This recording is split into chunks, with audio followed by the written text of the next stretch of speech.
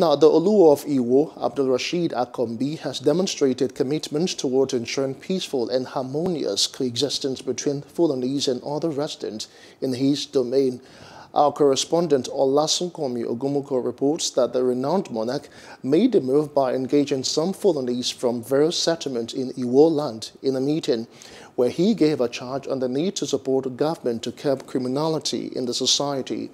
The gesture is equal to the meeting between Nigeria Governors Forum and the leadership of Miyetti Allah Cattle Breeders Association of Nigeria in Akure, which has continued to put many leaders on their toes, particularly in the southwest region.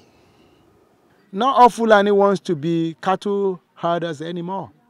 And that's why many of them don't know, because they live in the forest, many are in the bush, many of them don't know what to do. So we will tell them to integrate.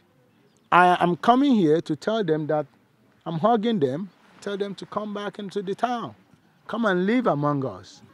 We will care for them, we will take care of them. They will tell the bandits among them, believe me, here, please don't do nothing bad.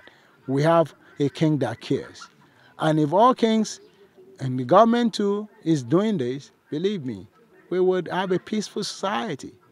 What I'm doing today will save a lot of lives. Even if it saves one life today, I am happy. Àmọ̀ràn tá a rí náà ni pé tí ń tẹ̀lé yìí kò dáa kan ìlú máa bàjẹ́.